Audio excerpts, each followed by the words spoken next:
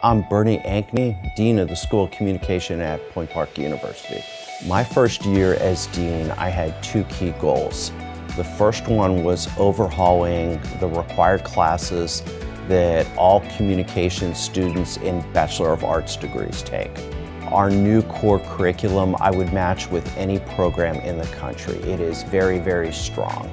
It has writing skills, it has production, it has photography, it has editing, it has law and ethics.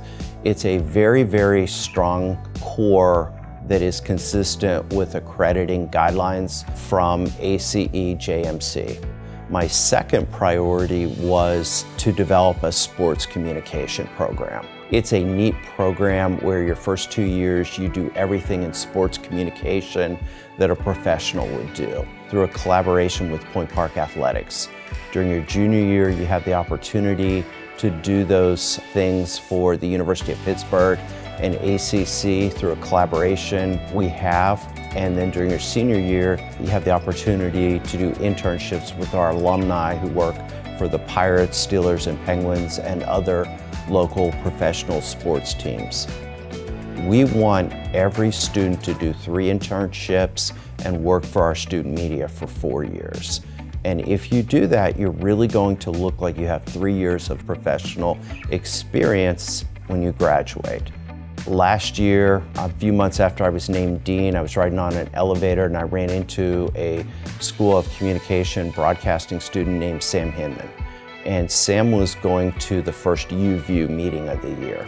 UView is our TV station. Sam got actively involved in UView during her first year of college.